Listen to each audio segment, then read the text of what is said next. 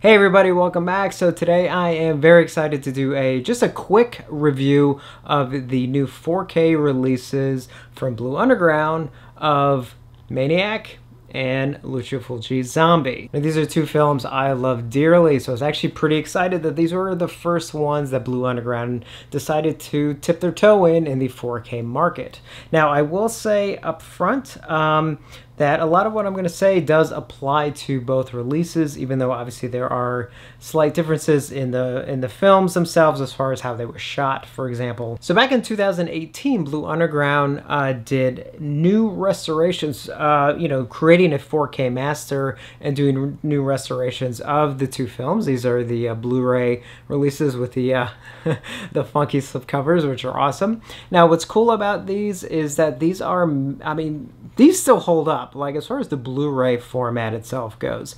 If you have these and you're not in a hurry to either upgrade to 4K, or if you don't have 4K, I don't want you to feel like you're missing out. If you have these, you have amazing releases. And also, these also have the soundtracks too, which the 4K ones do not. So in relation to the 4K releases, what does that mean? Well, when they did the restorations of the two films, again, back in 2018, they were 4K masters that they created, and they were creating them so that you not only had a 4K master, and for those of you who don't know, a 4K digital master is the equivalent of a 35mm film. So in this case, especially with Zombie, we're using a 1-to-1 ratio as far as quality resolution and everything. And they also could create new DCPs for theatrical presentations. And then obviously they were able to down convert for the Blu-ray releases. So now with 4K, which is a very expensive medium to still produce for. In fact, it's approximately 3 times the cost to do a 4K release as it does to do a Blu-ray. So when these independent companies try to do these 4K releases, so in the case of Synapse with Suspiria, obviously now Blue Underground is getting their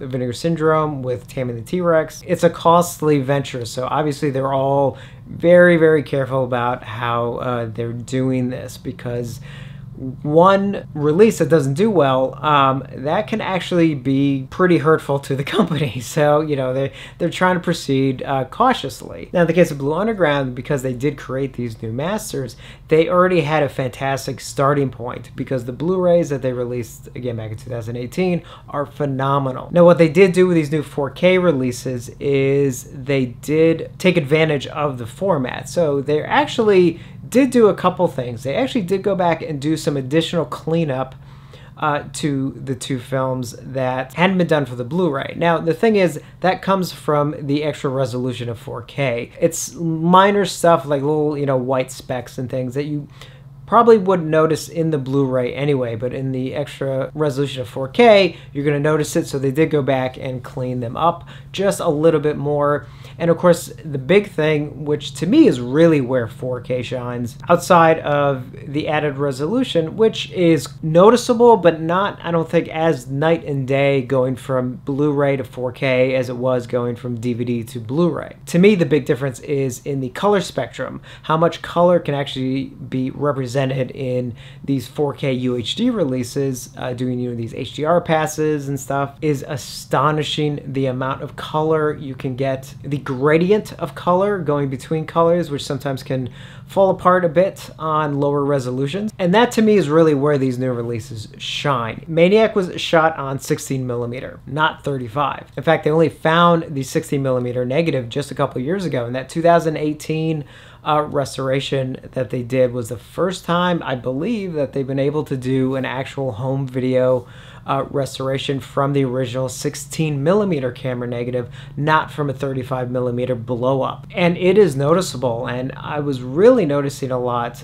with the extra resolution in several places in the film where I was just like, wow, actually, I was really surprised. I was not expecting that. Now, you're obviously at the limitations of just 16mm in general. The film is still very grainy. Some wider shots, you're going to lose details in smaller objects and things like that. That's just because it's 16 millimeter. That has nothing to do with the transfer or anything. There's no way around that. But I can honestly say this is basically the best presentation of the film that you could possibly see. And of course, with the extra color pass that they're able to do with UHD, you're getting a lot more of the gradient color, especially in the darker areas of the image. Lends itself to the format if it's done correctly, which in this case it has. And when it comes to Lucio Fulci's Zombie in 4K, which is amazing to me, we have a Lucio Fulci film in 4K, and it's probably my favorite one because it means something special to me, because it is the film.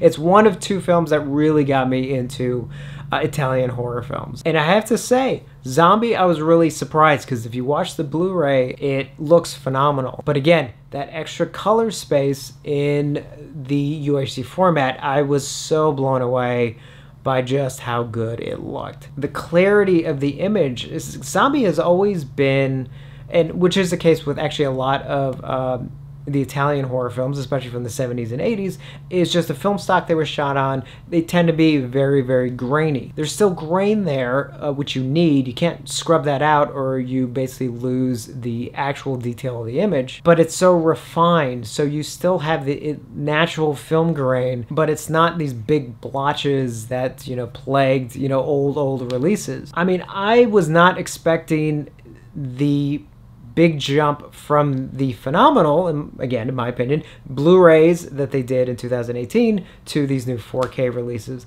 But I'm willing to eat a little bit of crow on that and say I'm actually really, really impressed. And this really gets me excited for a lot of the other upcoming 4K releases that Blue Underground is now going to get into. I'm actually very happy to now double dip in some of the ones that they have coming up, including more Fulci. Now, the 4K releases, they don't come with a Blu-ray of the film. They only come with the second Blu-ray that was also included in the Blu-ray set that has all the extras, and they don't come with the CD soundtrack, which of course was in the Blu-ray release. So for right now, you know, those of us do have to double dip if you really want the 4K releases. And they do include the audio tracks that they included before, so they do have the, for example, on Zombie, it has the mono track, it has a remix 5.1 track, and it also has a brand new Dolby Atmos track.